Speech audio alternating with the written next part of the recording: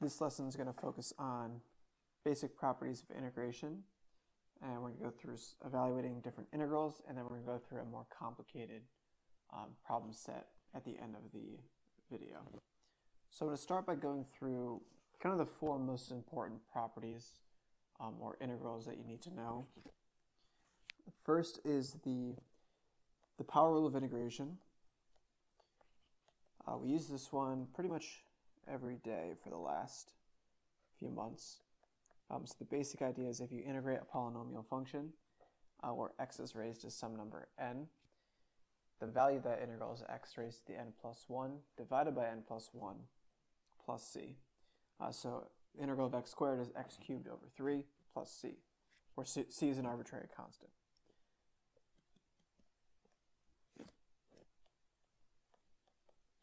Second property is the value of the integral of sine. That is equal to negative cosine of x plus c, whereas the derivative is positive cosine. Number 3 is the integral of cosine. Well, that is going to be positive sine of x plus c. Okay, and then the last one here, which we'll see a little bit of at the end of this video, is let's say I define g of x as a function where x is a variable in the integral, or in the limits of integration. If I take the derivative of this, the derivative of the left-hand side can be written as g prime, whereas the derivative of the right-hand side, because of the second fundamental theorem of calculus, the x replaces the t inside the integral, and this is equal to f of t. And this right here is a direct result of the fundamental theorem of calculus. We say part 2, because remember there's 2 parts, and this is the second part. So I think these are the most important properties that we're going to see in this video today. So we're going to start by going through just some basic integrals, being able to evaluate these following integrals. And especially for questions like this, I would strongly encourage you to try these beforehand and just check your answers after I go through them. All right, so number 1, if I have this integral here, I can define it as 4x to the negative 2 dx. And we want to write it like this because it makes using the power rule of integration a little bit easier. So if I write this function as 4x to the negative 2, I can factor the 4 out, and the integral of x to the negative 2 is negative x to the negative 1. And we're evaluating this from 1 to 2. Okay, another way to write negative x to the negative 1 is negative 1 over x, evaluated from 1 to 2.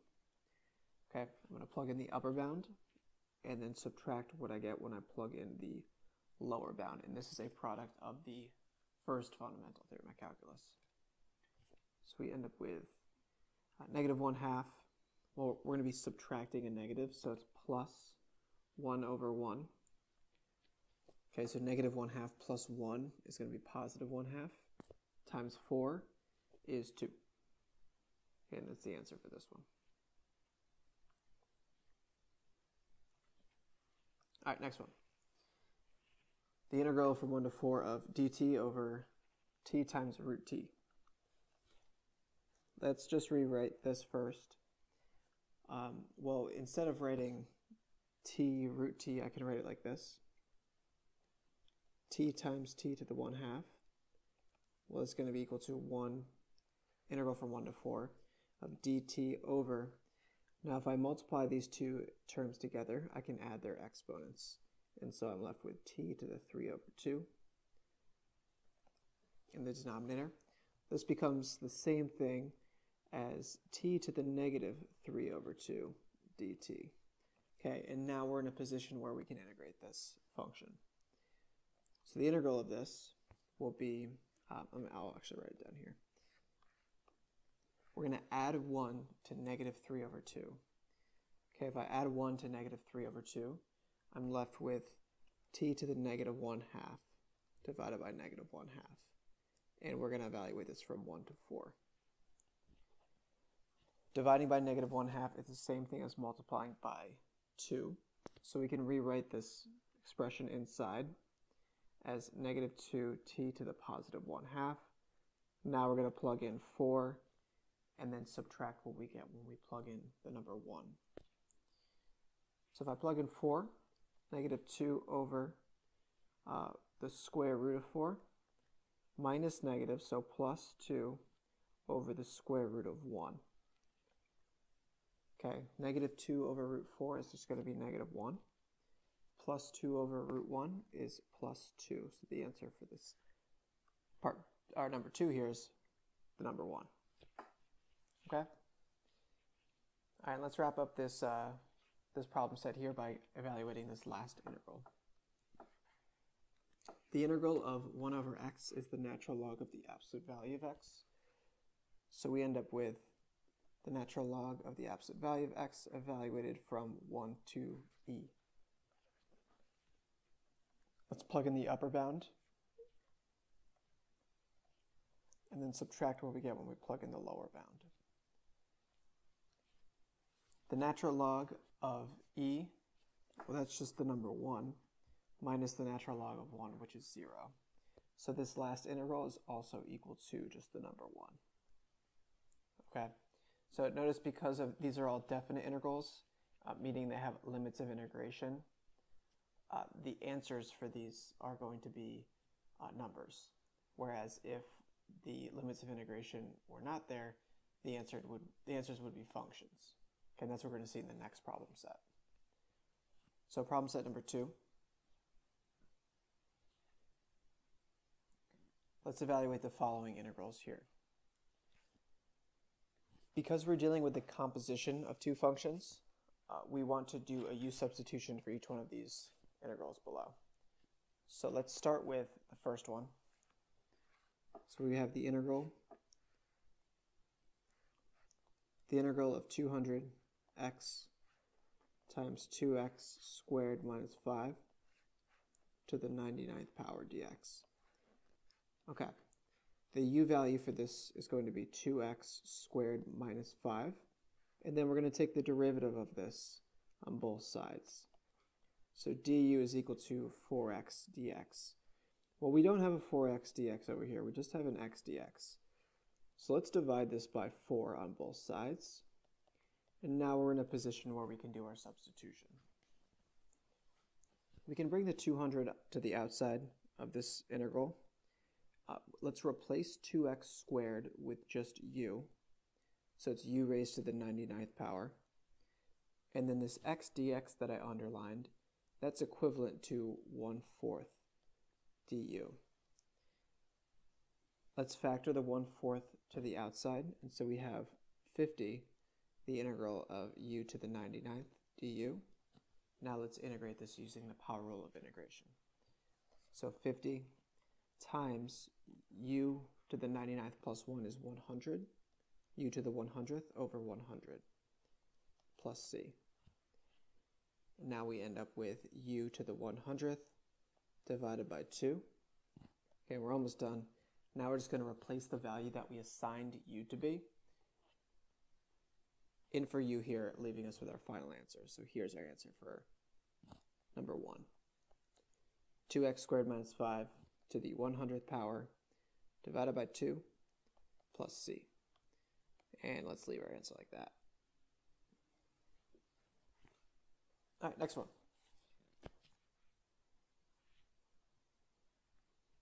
Number 2. I'll draw it over here. The integral of e to the x plus 2 cubed. Okay, this is also going to be u substitution because if we assign this to be our u value, remember we want the derivative of some part of the integrand to be equal to another part of the integrand. Now this underlined part, e to the x plus 2, the derivative of that is e to the x, which is located somewhere else inside the integrand.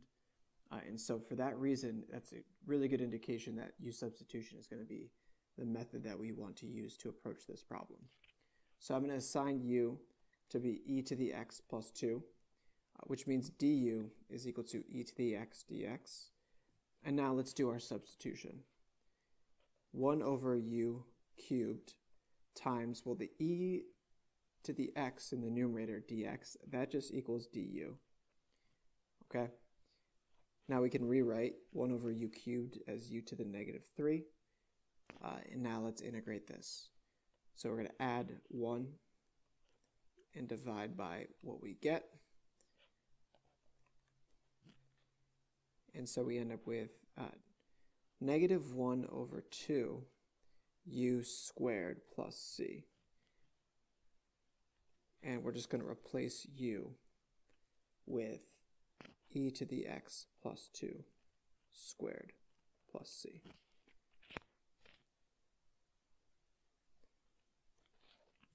Okay, then lastly, this one is also going to be u sub because the value of, I'll just draw it over here.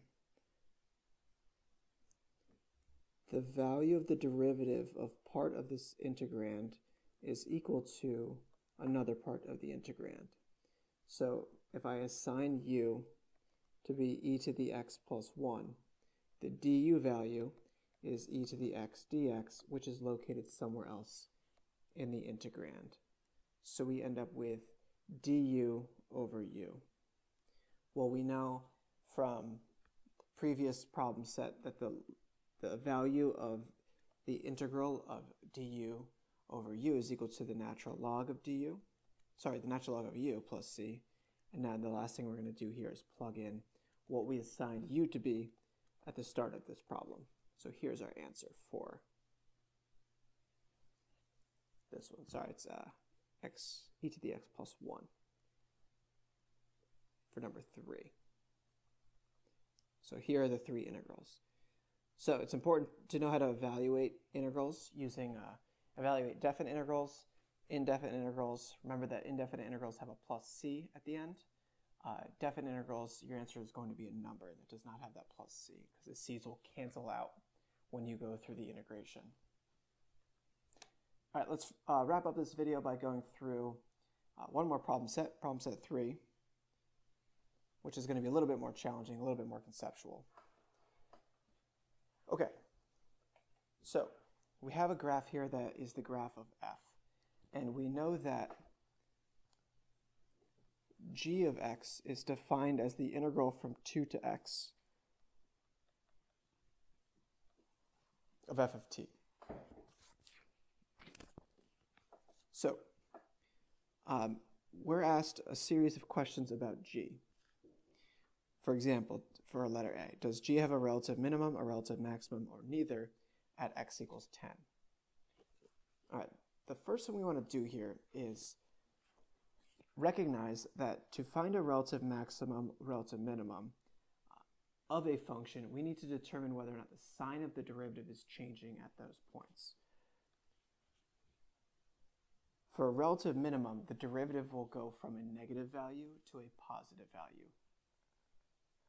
Because for there to be a relative minimum, the original function has to go from decreasing to increasing. So we want minimum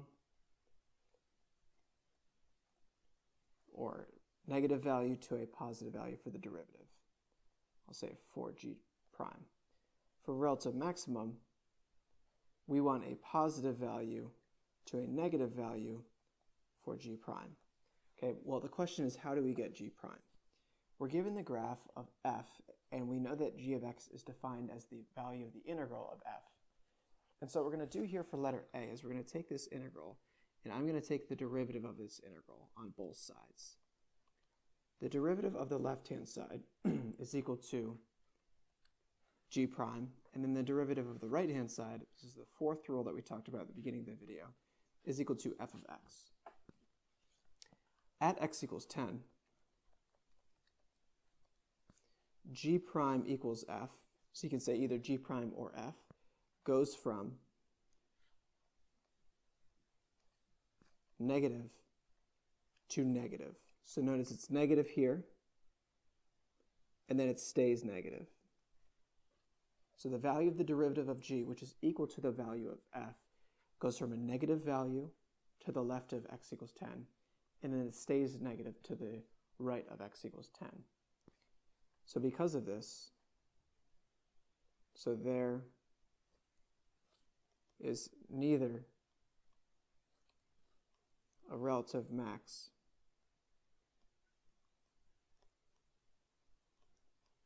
nor a relative min.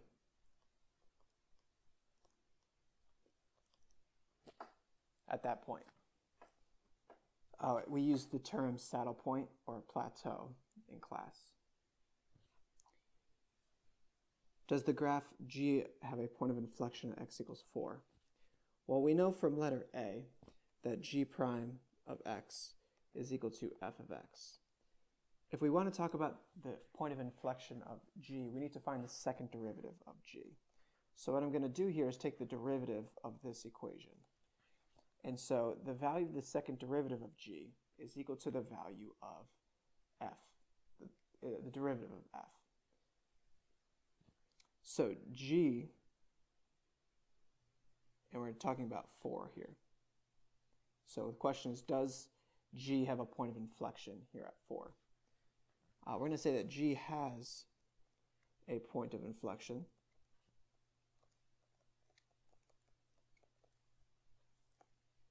At x equals 4 because G prime is equal to f goes from increasing to decreasing. So notice on the graph, this is the graph of f. This graph goes from increasing to decreasing at that point, which means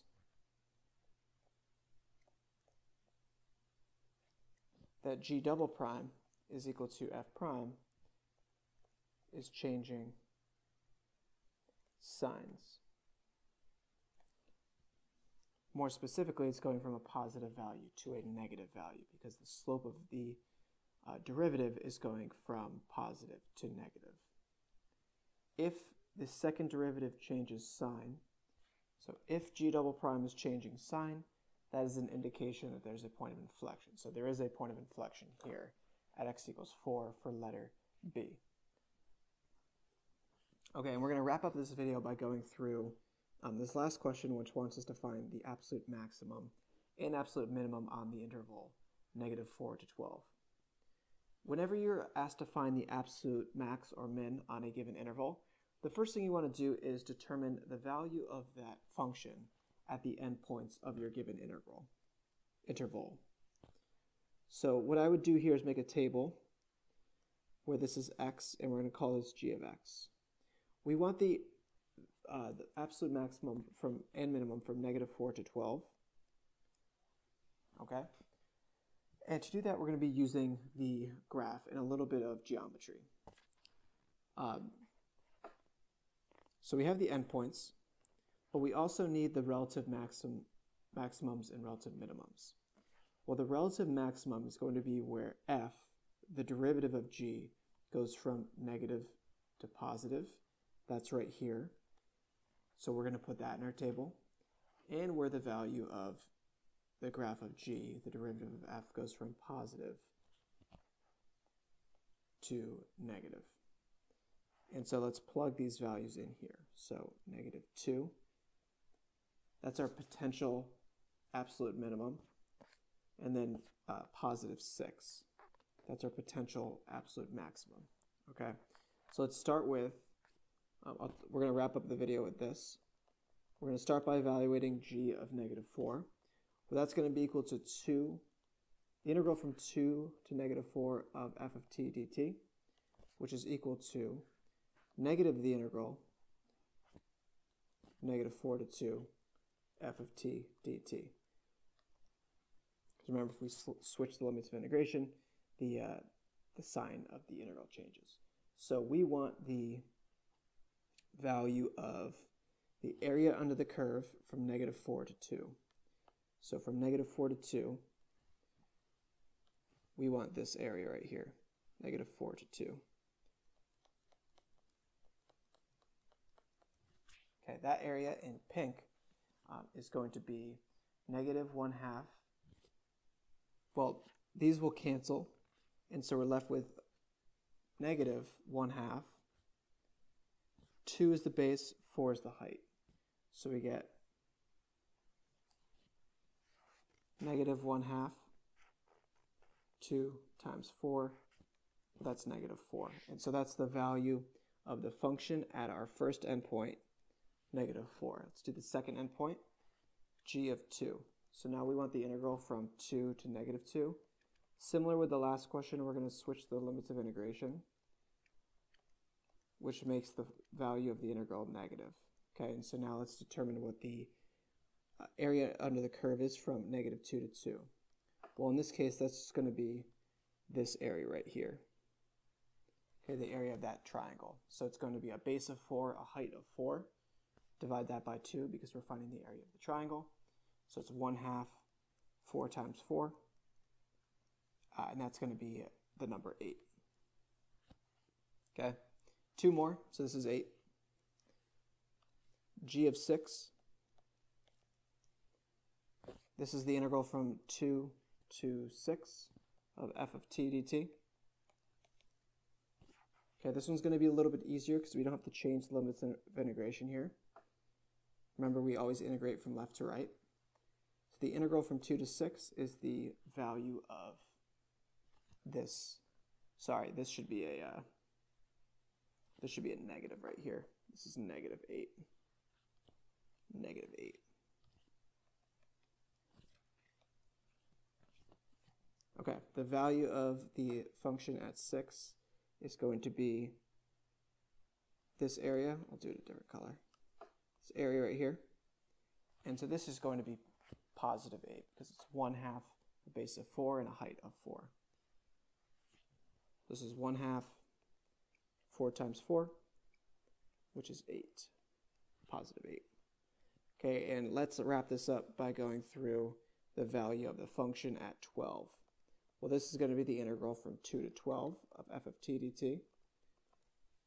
Now to find the value of the integral from 2 to 12, it's going to be this area plus this area plus this area right here. We'll notice that this region right here and this region right here, they are equal in magnitude but opposite in sign, so they're going to cancel out. And so the area we're looking for is just the value of this triangle here. It's going to be negative because it's below the x-axis. So it's going to be 1/2 the base, which is 2, and the height is 4. So negative 1/2, 2, the base, times the height, which is 4. So it's -4. Okay? And so this is -4 here. All right, so the absolute maximum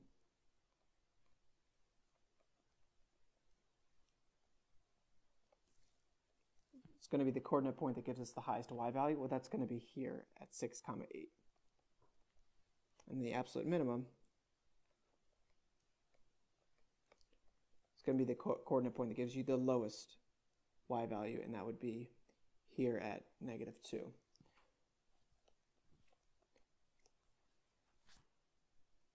Okay, so remember, when you're finding the absolute maximum or absolute minimum, you have to check the endpoints. That is denoted by these values here. And then you have to check the relative extrema. This right here is the relative minimum and absolute minimum in this case, because the value of g prime goes from negative to positive. And this is the relative maximum and the absolute maximum because the value of g prime goes from positive to negative. Okay, if you're finished with this video, let's move on to the additional practice for the remainder of class. So work through this question, which is similar to problem set number 3.